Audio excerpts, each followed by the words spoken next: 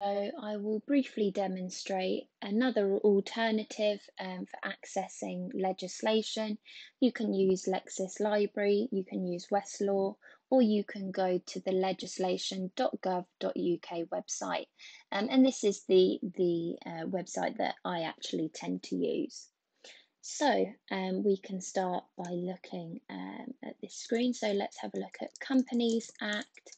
I'm going to put the year here, 2006. Now you quite often find that actually these responses are generated when you search in Google.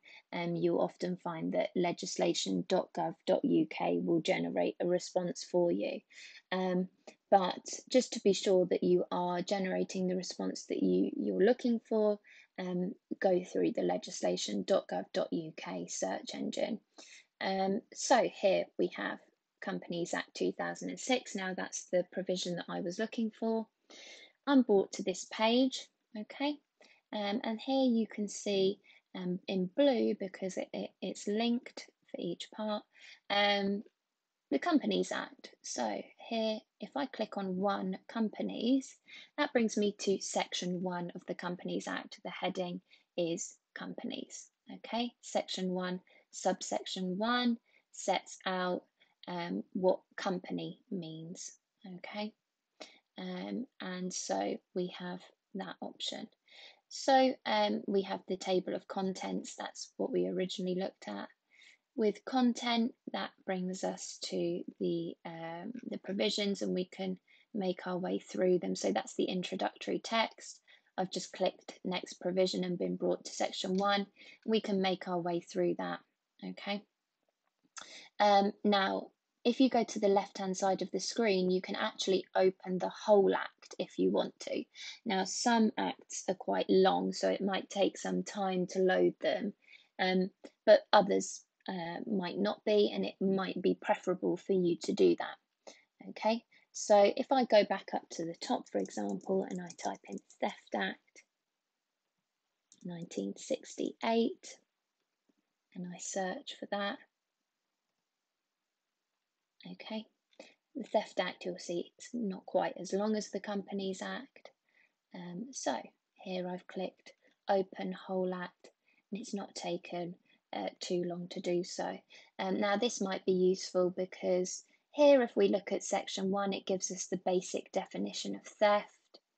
And if you've not already done theft, you'll come onto it, but theft has various different elements to it. And those elements, so for example, the element of dishonesty, are further defined later in the statute. So actually, so dishonesty we can see here under section 2. It might be useful for this type of reading of statute to have the whole thing open so that we can read it through and then cross-reference. But that's up to you. So again, we can return to the table of contents. Now, that sets out how to access your legislation via legislation.gov.uk. Just one final thing to note here, you can open as the original version, okay, and it will be like this. Now this might be useful when you're reading through an act which perhaps has since been subject to repeals and so on. And so perhaps when you look here, some parts might be missing. Here, if you look at the original version, you'll be able to see everything in full. So let's say your handout refers to a provision that you can't seem to find here. You might be able to find it on the left. So let's just have a look at a potential example. Okay, Marine Insurance Act.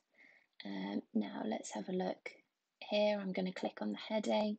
So here you'll be able to see, for example, section 18, section 19 and section 20, they're omitted, and you can see the date that they've been omitted because of changes brought about by the Insurance Act 2015. So we can't see them here. but we might want to know what they said. So here we might click on the left-hand side and look at the original version and scroll down to section 18, for example. So here we can see this is section 18, and that sets it out in full so we can see what it used to say. Okay, so those are some options available to you. It's worth also noting here changes to legislation and so on.